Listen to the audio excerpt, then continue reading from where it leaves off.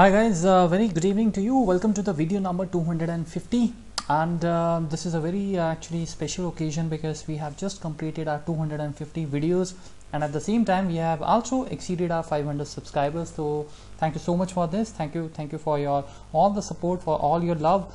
And today in this video I'm actually going to talk about the MS Access. We are going to answer one of my subscribers question which is actually on the MS Access, and while doing that we will be discussing about the parameter query and the combo boxes. So this is going to be very useful video in case if you are somebody who really works on Excel on the Access a lot, right? So I received actually this comment couple of I think 5 days back, right? So this came from Varis Communication, and the question which he has actually put up, that's actually in the Indian language. So I can just summarize what exactly he is looking forward to. So he has an Access database. There is an Access database, and I have mobile numbers in table. I have made the query, and every time I need to look up the information for some mobile number, I need to write the complete mobile number. Is there any way that I don't have to type in the whole mobile number and I can see the records, right? This is what exactly he has written. So just to make you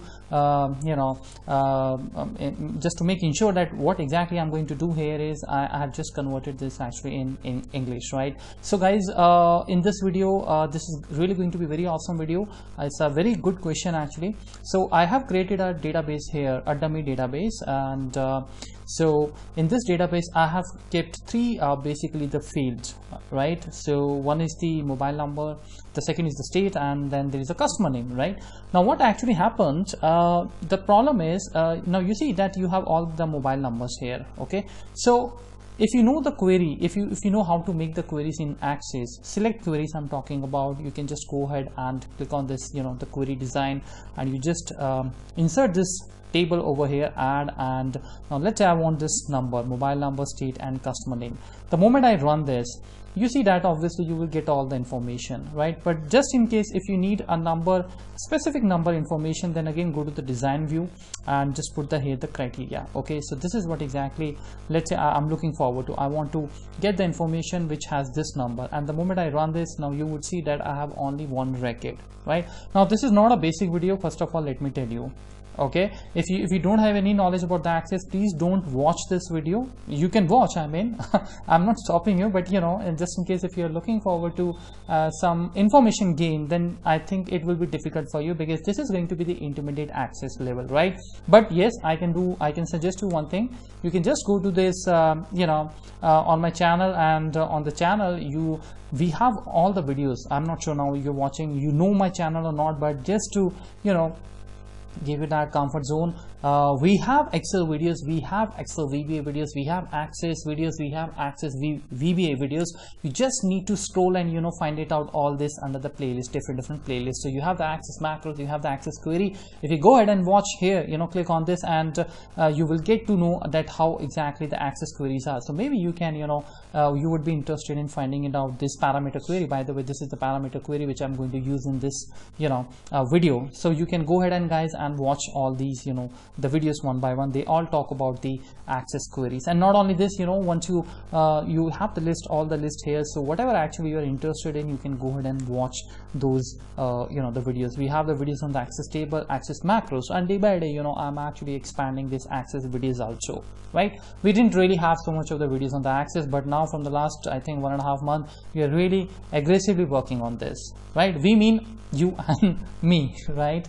All right, so in this case, now what exactly you need to do, I'm going to take the help of the Access query, right? I think this is what exactly you must be doing. You have created a select query, a simple query. Let me just name it as query 1. That's it, right? So every time you looking forward to any information, for example, now I need the information for this, okay, I copy this, and I again go to the design view of this, and if I have to search for this particular mobile number, then I'm going to actually copy and paste this, and I will click and I get the information. But this is not exactly you're looking forward to. You need that you just write maybe first 4 numbers or 5 numbers, and then all the numbers all the numbers which starts with that mobile number should come. And that is really, I know that is absolutely, it's going to make a lot of sense, because it's going to make your query very easy, right? You don't have to type in the numbers again and again, right? So now what we are actually going to do in that case, you need to create the parameter query. Okay, let me show you. Design view, instead of this criteria, what you need to do, you simply need to write enter mobile number. Okay, let me write here mobile number. Now you can write here anything, right? You can write here anything, but I just like to write here enter mobile number, or maybe enter number, whatever it suits you, right? The moment you run this query, see this, now this pop-up would come and you have to write the mobile number here, right? So if I enter the mobile number here, the same number which I have pasted, I run this and the result would come. But what is the use of it? Because again, I will have to enter the copy and paste the the same number, right? There's no difference in this query, in the select query. Well, one advantage is that you whenever you run this, your user whosoever is going to work on this query, they will get this pop-up, so they don't have to write anything here, the number in the criteria. They can simply write the number here, and if the number exists, and then when he presses or she presses OK, the result would come, right? But anyways, this is not something we are looking forward to. This is the 50% of the job we have done. Now I want that whenever I enter, let's say, first 5 numbers or first 4 numbers, I should be able to pick up that detail for that mobile number. Now if you have a look here, let's say I want to write 9810 and I want to see all the records with the 9810. Okay, we have I think 1 and 2 records, one is this and one is this, right?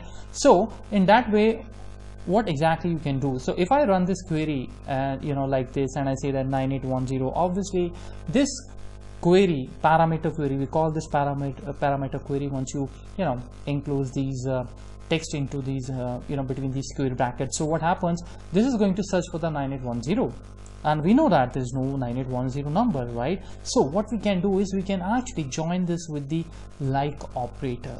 Now like, I have used it in many Excel videos, especially in the count sum functions, count if sum if functions. You can go ahead and watch that playlist, Excel count and sum family, that's the name of that, I think, the playlist, right? So star means actually it can hold n number of characters, right? So I'm going to concatenate, I'm going to join this with the like means actually contains, right? Now contains what? So whatever the number the user is going to enter, I'm simply going to join it with the star. Star means anything it can contain, any number. If the number is there, fine. If the number is not there, then also it is fine. So basically what happens when you're going to run this query now, okay, this query is going to be, if I enter, let's say 9810, then how Access is going to read this? Because it has a like, and then it is joined by the AND operator, and the important part is you have used the star button, right? I have used this star, I have put this within the quotes. Remember, you have to write that because this is a special character, right? So now what exactly is going to happen, the moment you write this 9810 and you run the query, as I said, star actually means that it can hold n number of characters, right? So what will happen finally when you run this, it means that after 9810, if there is any number, there is no limit to that, right? Then it is going to capture those records. So if I press enter, let's have a look here. You see that all the numbers begin with the 9810 are coming here with the different records, right? Well, that's just a data mistake. Actually, the number should not be coming, having the two people, different people, but same number. That's not actually true, but that's fine. This is just a dummy database. But you see that how it is working, right? So if you enter here 98, let me go back to the design view and run this again. Now if you enter 98, then it would give you all the numbers begin with the 98. So you will have a lot of records, right? So this is nowhere including the numbers which starts with any other number other than your 9. Okay, so you can see that I have some 48105810, they are not coming here. So that's the logic you can build in this query. You can use the parameter query, and especially in the parameter query you can combine it with the like and the star button. Okay, this means that whatever the number they are going to enter afterwards, anything, whatever, anything comes, that is going to be captured. So this query looks very wonderful.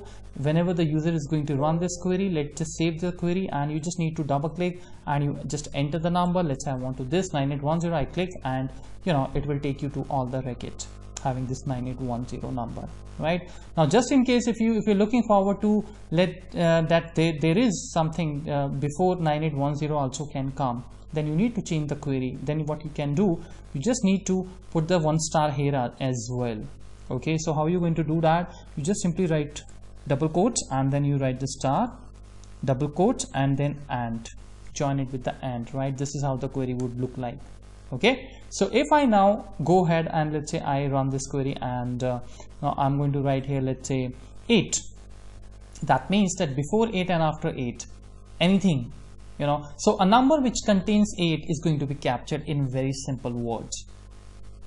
You press OK, and there we go. You see that all the numbers have contained this 8, right? So let me run this. Maybe if I write here, let's say another number, maybe let's say a number called 5. Let's see how many records we have. You see that these are all the records which contains 5. So I mean, you can change the situation. That's all up to you. But having a star before this and after this, then it means that anything can come before it and anything can come after it. And if it doesn't come, no problem, that's fine, right? So you can use this parameter query. Now there is one more thing I want to tell you guys. Sometimes what happens actually, now this is all about the query. The table was already prepared and you have fetched the records by using the query. But what if you are actually entering a data into a table? For example, I'm talking about this thing. For example, you're going to create a table. Let's go ahead and create the table, so then you will understand what I'm actually saying. So let's say I go to the table design, and let's say I want to create a mobile number here. Okay, this is your mobile number, and now what I actually want to do is I want to take the help of another table. For example, maybe this table, the table which has a called numbers. I want to use those numbers here. So in that case, there is a way of doing that. What you can do is, instead of giving the short text or number, you can simply write here the lookup wizard. Okay, select the lookup wizard, and then this pop-up would come. I will type in my values I want. You can type in your own values. I have talked about this in other access video also, but just in case if you are not want to type in your own mobile numbers, but you want to take the help of those numbers which are available in the numbers table, so you can just keep this option on. I want the lookup fields to get the values from the another table. So just click on the next. Which table now? This is the only table I have, so by default it is selected. I'm quite okay with that. Next, what you need, I just need the mobile number, that's it. Next, and they should be sorted. If you want, then you can, otherwise it's all up to you, right? So click on the next, and so this is how the numbers would come. Next, and what label would you like to for your lookup field? So you can keep it like this, mobile number as well, that's fine. Just finish this. The table must be saved before relationships can be created. So definitely I would like to save the table. Yes, I want to save the table, and I can give the table name, let's say example. Okay, so there is no primary key defined. Now primary key means that would you like to create any duplicate item here? Do you want that when the user enters something which is already entered, if that is allowed or not? So in this case, I really don't want to go for that. So I'm simply going to say that, do you want to create a primary key? No, I don't want to create it. Let's just keep it no. Okay, I'm going to close this, and now you see that in the example you will have all the drop downs coming here. So here you don't have to write the numbers, you can choose the numbers from here.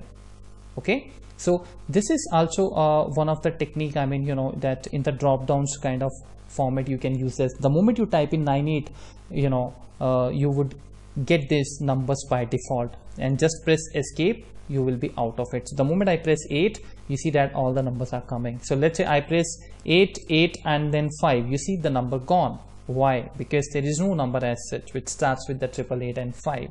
So this is also the option, right? So I've given you both the options. If you want to use the query, in the query you can use the parameter query using the like operator, and then if you are entering the data in the table and you want to use this option, you really don't want actually that every time you will have to type in the numbers, then this is also another quick shortcut. Both have the different purposes, but you know, the technique is almost like same, right? There you create the parameter query using the star and the like operator, and here you actually simply use the combo box. But the idea is same, that once you typed in something, you should be able to see that details, right? So in this way you can actually create the tables.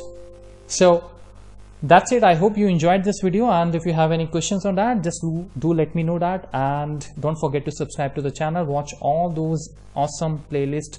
You know, here I have all the I have kept all the different playlists here, and they are a combination of all the basic and the advanced videos. If you're somebody who's just begun with the Access or Excel or VBA, just go and find out the basic videos under these categories. Thank you so much guys for watching, and I will be back soon with some another exciting stuff. Thank you so much. Bye bye.